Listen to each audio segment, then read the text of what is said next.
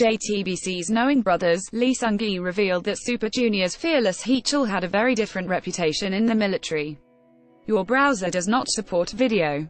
Lee Seung Gi told the cast members that, prior to joining the army, he hadn't had much personal interaction with Heechul. As such, he formed an idea of Heechul's personality that ended up being at odds with its reality.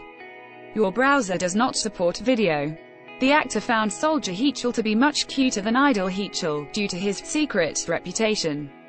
When Lee Seung Gi asked the cast members to guess what kind of reputation Heechul had, he was flooded with hilarious but incorrect answers.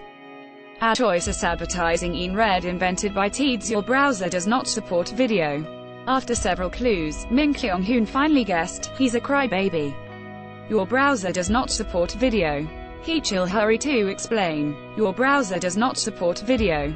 He told the cast that he had completed his military service as a public service worker due to a leg injury, but he hated hearing people talk about celebrities entering public service in order to get out of serving as active duty soldiers. Your browser does not support video.